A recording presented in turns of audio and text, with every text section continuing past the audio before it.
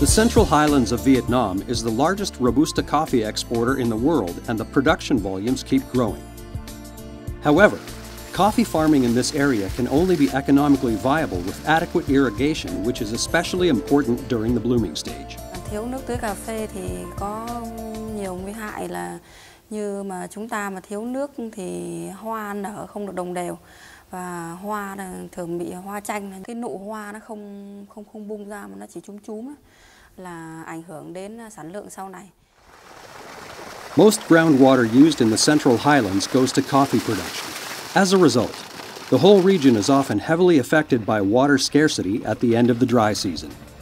To address this issue, the foundation Hans R. Neumann Stiftung has run a program financed by Nescafé and the Swiss Agency for Development and Cooperation, aiming to introduce best practices of coffee growing to local farmers.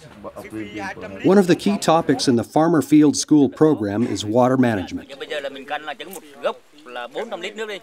Without water, it is impossible to produce the huge volumes of coffee that Vietnam is currently exporting all over the world. We are aware that water availability is a very big issue in the Central Highlands.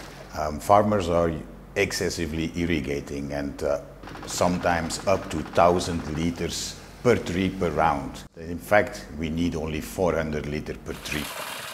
These trainings have already convinced thousands of smallholders to significantly reduce their blue water footprint. But the problem of water scarcity still affects farmers and their families. Thường là mọi người tưới đợt 1 là chỉ trong vòng khoảng 2 ngày, là tại vì chúng ta tưới liên tục không phải đợi nước. Còn đợt 2 hoặc là đợt 3 thì là cái mức độ hạn nó cao hơn, thì chúng ta phải tưới có thể kéo dài, có khi cả hàng tuần cho một đợt tưới.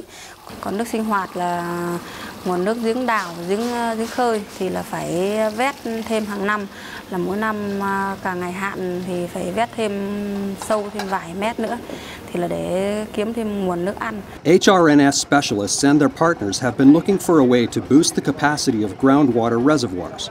They came to Dak Lak province to study the situation and find a sustainable solution.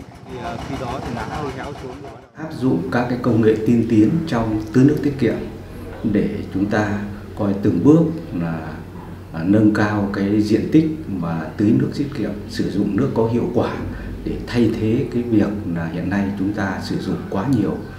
After careful deliberation and discussions with the stakeholders from within the province, they decided to pilot a system that allows rainfall to be captured and to flow right into the farmers' wells. It's called Managed Aquifer Recharge, or MAR, and hasn't been applied in Vietnam before, although it is common in many other countries. Managed Aquifer Recharge is a technology where water that normally runs off the hill after a heavy rainfall event and flows away through the rivers to the sea, we now divert that runoff water and channel it through a filtering system. And ultimately, we make more water available within the groundwater resources. We're intending to have a number of sites, and at this particular site, it's quite clear to see how the system works. We have the land, the fields upslope, which are collecting the water during the rainy season, and that flows through this channel here and goes into this pre-filtered tank via this pipe. So the water is transported through these sand and gravel layers, and then that does the filtration, it cleans the water for us, and eventually makes its way downstream into the farmer's well for recharging, and it's stored in the underground. Mình chuẩn bị xong là thi công đào rãnh, đặt ống, xong đến cái nhiệm vụ cuối cùng là đổ cát đá đấy, làm tầng lọc. We based the survey location on previous work done by researchers of the University of Neuchâtel in Switzerland, who have actually tried to develop water-scarce hotspots. So we know currently on the basalt plateau in Dak Lak where the water-scarce hotspots are, and so we decided to implement the MAR trials exactly in one of these areas.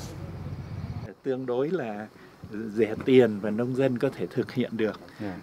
Cái này thì nó sẽ bổ cập nước trong mùa mưa thì sẽ giữ vào trong tầng nước ngầm và giữ tại nhiều hơn để có thể là trong mùa khô thì nông dân có thể ứng dụng được, có thể sử dụng được tốt hơn. During the rainy season, an international team of experts has monitored the technical performance and economic viability of the system to decide on the future implementation of MAR as a tool for promoting sustainable groundwater use in the Central Highlands.